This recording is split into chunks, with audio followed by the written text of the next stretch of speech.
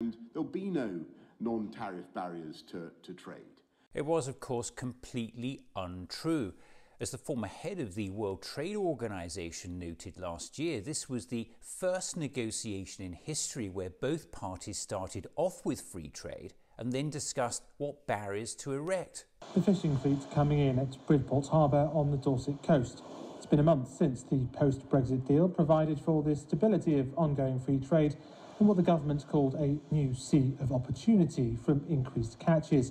But so far, new difficulties of exporting foodstuffs back across the channel mean choppy waters. Some wonderful cuttlefish has just come in. At the family fish exporters down the road, Charlie Samway's prime exports have for decades served European plates. Here they prepared thoroughly for Brexit, but that hasn't been enough. First page is a CMR for the whole truck. We didn't have to do that before. This is all export health certificate, so this is completely new. There are 26 steps the government outlined hours before the new arrangements came into force, including export health certificates that require a visit by this vet to certify safety.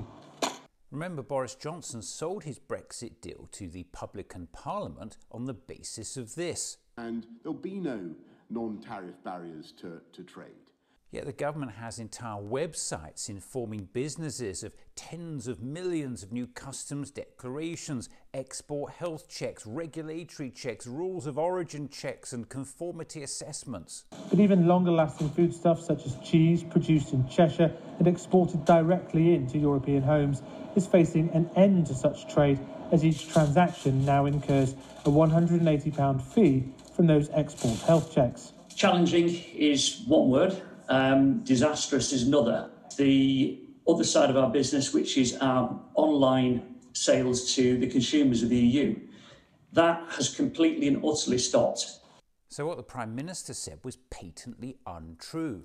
The prices are suffering dramatically, so we are at least a third down in terms of the value and therefore the turnover of businesses. It is the worst of all outcomes.